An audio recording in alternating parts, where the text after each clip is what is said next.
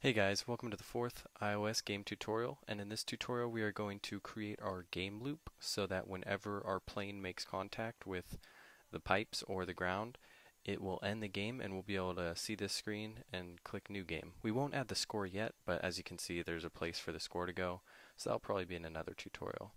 I'll put the link in the description for my little set of art and the SKTUtils link so you guys can get that and bring it into your project if you haven't already. First thing we're going to do is add two variables here to implementation. One is bool is game over, and sk sprite node game over menu. Oh, hey, what's up? Oh, yeah. Never forget the semicolons. And let's take away that pointer. Since this is a boolean, we don't really need a pointer to it. It's just true or false. Next, we're just going to add a little snippet of code right here that's going to add our game over menu and position it. Okay, so here's our game over menu. We give it the image named game over image, which you can get in the zip in the link in the description. I'm going to set hidden equal to yes because we're going to put it on our screen, but we don't want it there until the very end.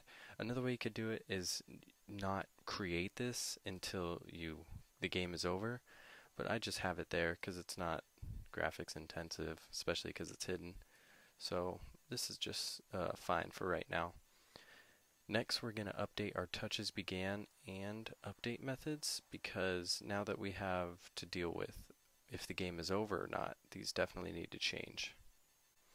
Okay, so here's our touches began method, and as you can see it got a lot bigger. It used to just be applying the impulse, but now we totally changed it.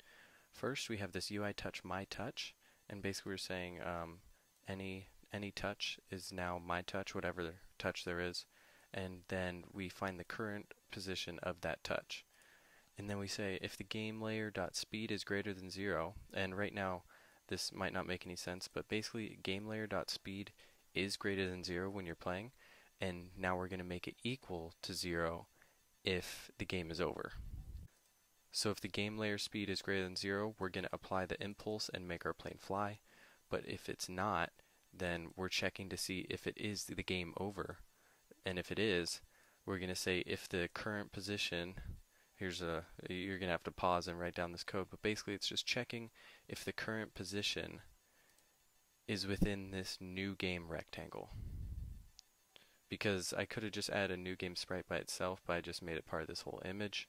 So I'm just checking the position, and if it's within that, then it'll do this, which is it creates a scene, which is this exact scene actually. It just makes another one, and then we do a SK transition to reveal the new scene, and then we present the scene.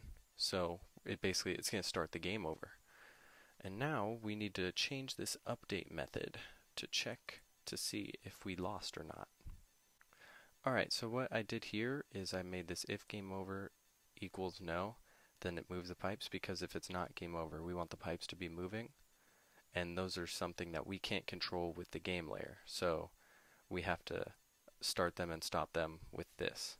But when we set the game layer to 0 in the next method, it will stop our background and our ground from moving. So it'll look like everything just stopped. And then we have this little line of code right here, and basically it's a method I found for turning your sprite up and down. So if we're jumping, or if we touched and we want it to go up, it'll face up, and then when it's going down, it'll face down. So that's really nice. It takes the physics body velocity, which we don't even deal with. The physics body does it when we apply the impulse. So right below it, I'm going to add that clamp method that I have, and you guys could copy it down. Alright, there we go. So now we have this clamp method, CG floats, and if the value is greater than the max, we'll return the max, or else we'll return the min, and if not, return the value.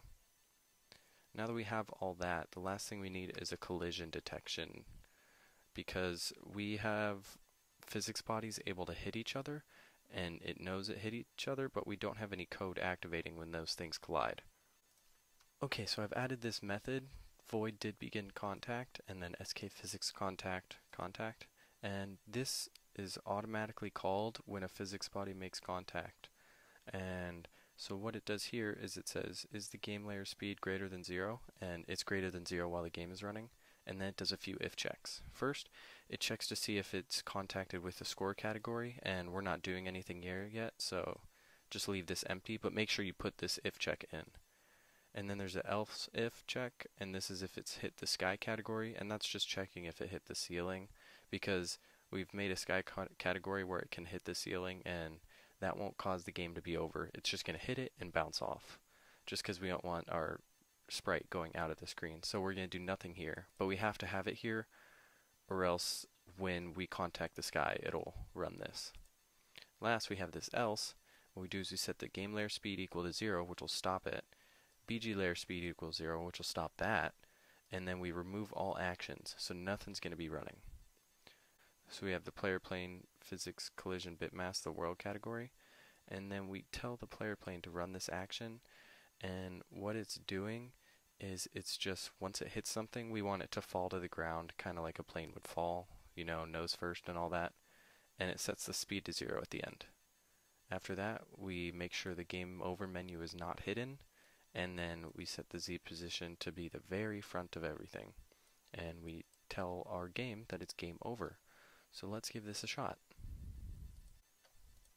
Alright guys, when I ran the game, I noticed that the game over menu didn't show up, and I did exactly what I tried to tell you guys not to forget about.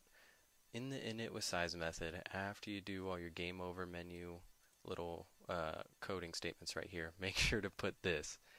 Put our HUD layer, which we have declared up in implementation right up here.